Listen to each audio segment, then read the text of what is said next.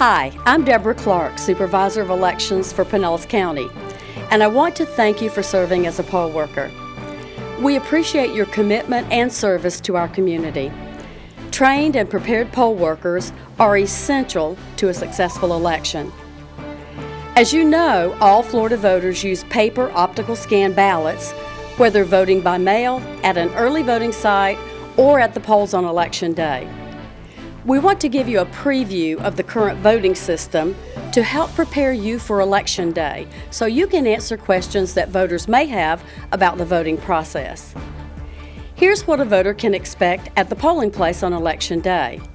A poll worker will greet you at the door and direct you to the sign-in table where you begin a four-step voting process.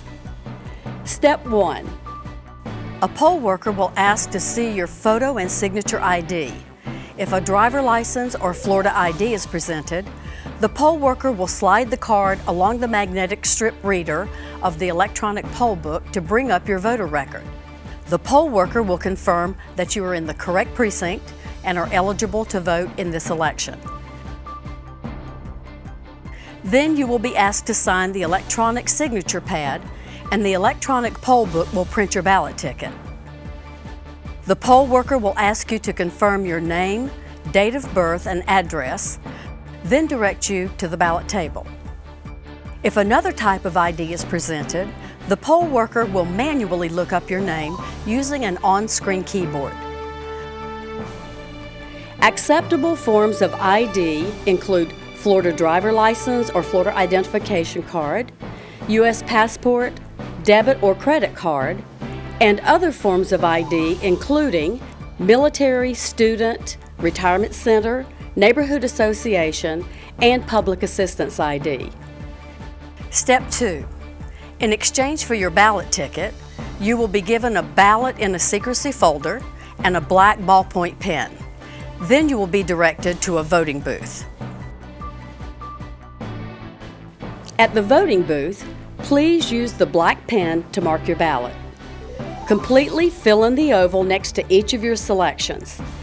Then carefully review your ballot, making sure that all ovals are filled in next to your selections. Check to make sure you did not vote for more than one candidate in each race. Stray marks may be read by the scanner as an overvote. Circled selections or mismarked ballots may be read by the scanner as blank. In both cases, the ballot will be rejected. Also, check to make sure you did not skip a race unintentionally. If you need to make changes, ask a poll worker for another ballot. If you're satisfied with your selections, put your ballot in the secrecy folder and take it to the ballot scanner. Step 4. If you have any questions, ask a poll worker before you insert your ballot in the scanner.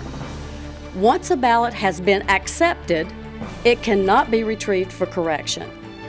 Insert your ballot in the ballot scanner.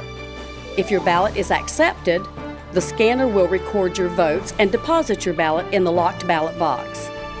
The scanner will alert you if your ballot appears blank or has one or more overvotes.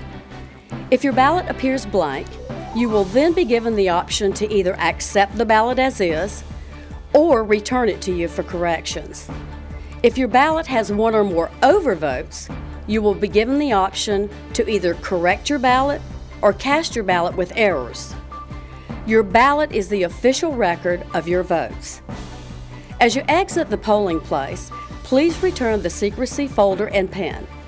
In return, a poll worker will offer you an I voted sticker.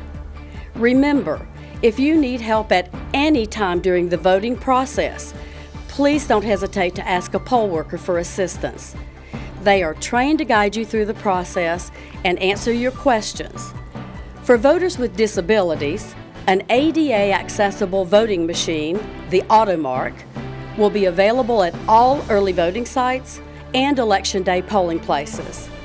This ballot marking device uses the same paper ballot and is read by the same ballot scanner.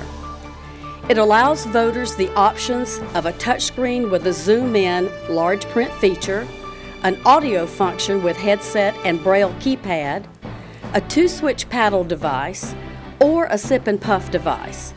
By following these 4 easy steps, We hope to provide you with a positive voting experience. We hope you found this preview helpful. Now you'll have the opportunity for some hands-on breakout sessions designed especially for the poll worker position you're assigned for this election. Again, thank you for being a poll worker. We could never have a successful election without you.